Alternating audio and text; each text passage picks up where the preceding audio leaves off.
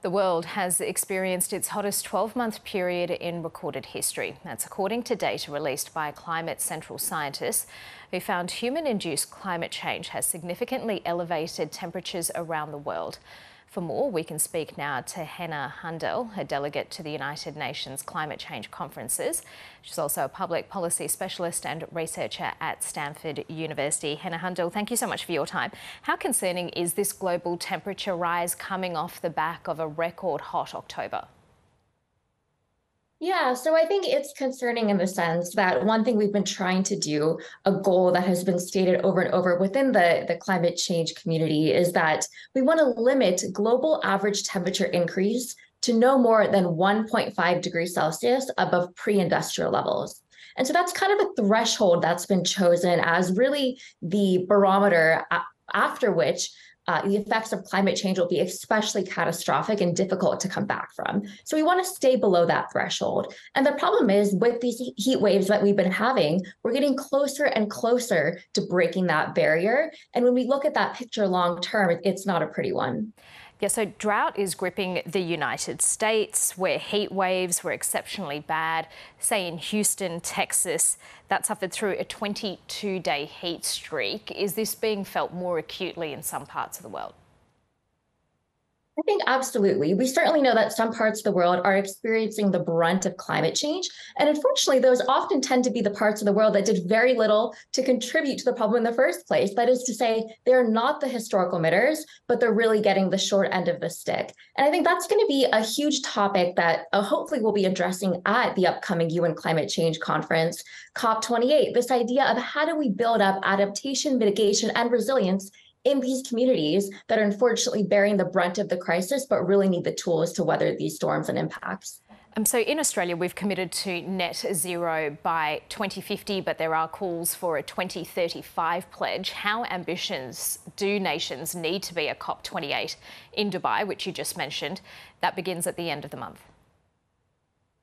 Yeah, the Intergovernmental Panel on Climate Change has said that we need a 43% reduction in greenhouse gas emissions by 2030 relative to 2019 levels to really get a handle on this crisis and to keep that goal of 1.5 degrees Celsius that I mentioned earlier within reach. So we definitely need to be firing on all cylinders. And part of that ambition, those targets are, set at these COP conferences, but then it really becomes up to the individual countries to remain accountable and to see through their end of the bargain. So that's what I'm keeping an eye on going into the upcoming conference. Is there a sense that Dubai and the UAE is an unsuitable host for such a conference? For instance, will protests be allowed? You can be detained in Dubai for such action.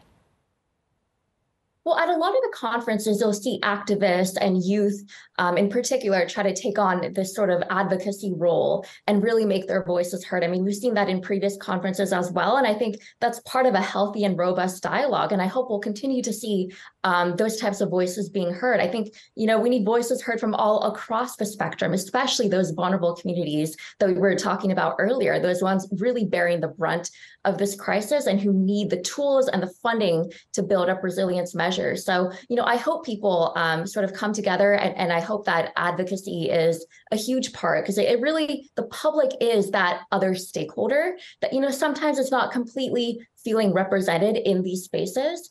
But we've seen before the public able to really make their voices heard in these forums. And I hope we'll see something like that again. There's also a question over the COP's president-designate in Sultan Al Jaber, the UAE's special envoy for climate change.